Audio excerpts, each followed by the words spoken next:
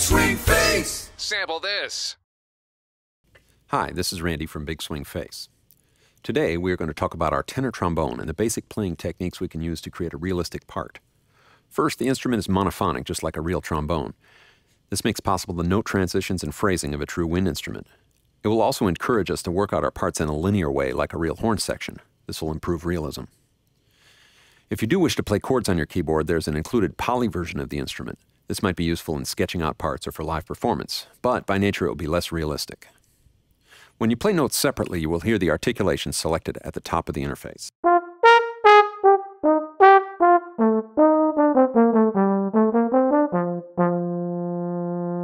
If, however, you overlap two notes, a legato layer will be selected. These are real samples of slurred notes and will allow realistic melodic playing.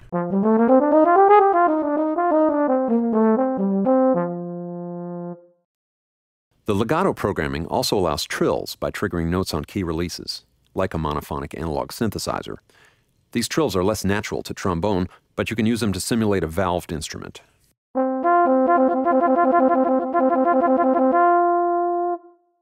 Now, let's look at how we control volume and tone with this instrument. In order to address the issue of playing a wind instrument with a keyboard, we developed a hybrid system using key velocity and a controller pedal. As I move the pedal, you will see the pressure gauge at the bottom of the interface. Now, velocity gives us intuitive control of attacks and attack dynamics.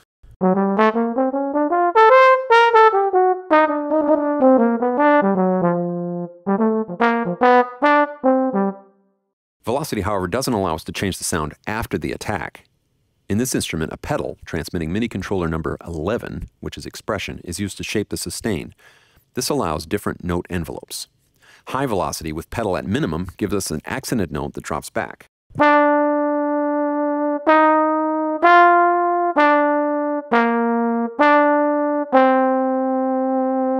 If I play those same notes with the pedal up,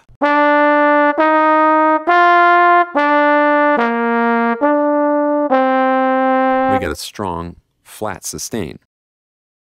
We can even shape the note with swells and fades after we play it.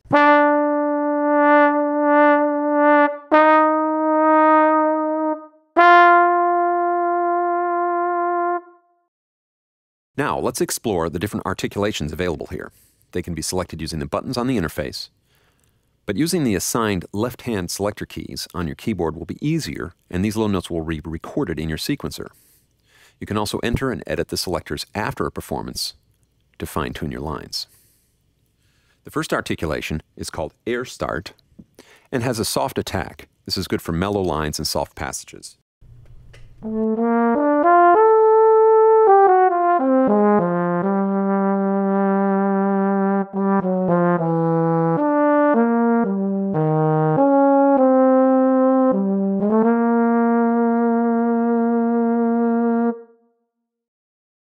The next articulation is tongued, meaning a moderate attack.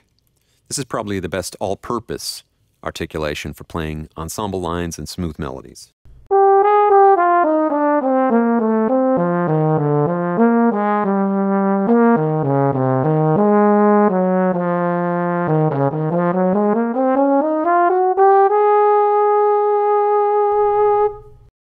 The next articulation is called accent, and this has a stronger, more pronounced attack. It works well for animated lines and solos. You should be able to play faster, but just remember to think about what's possible on the real instrument.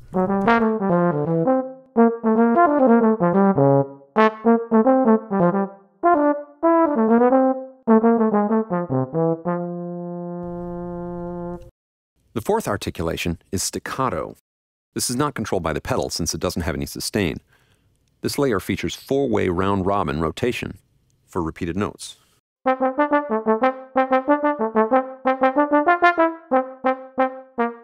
Good for those wedding gigs. There are two swell settings with real recorded swells. Long swell is exactly twice the length of the short one. There is a speed control which shortens the swells as you turn the knob to the right. Careful programming allows this change without distorting the attack.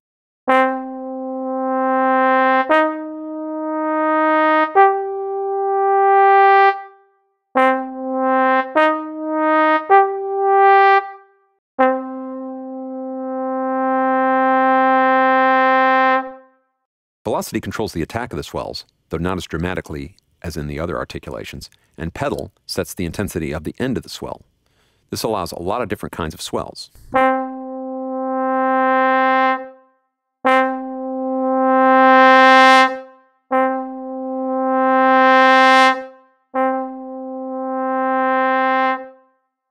Finally, there's the lip trill.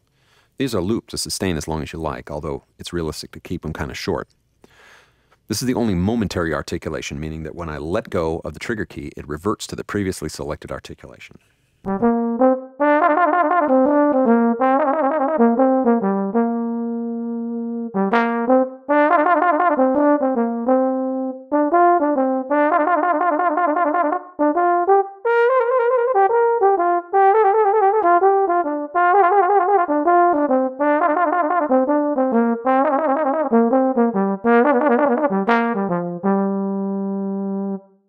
That covers all the articulations. Next time we'll talk about using release control, vibrato, and pitch control to make your performances even more realistic.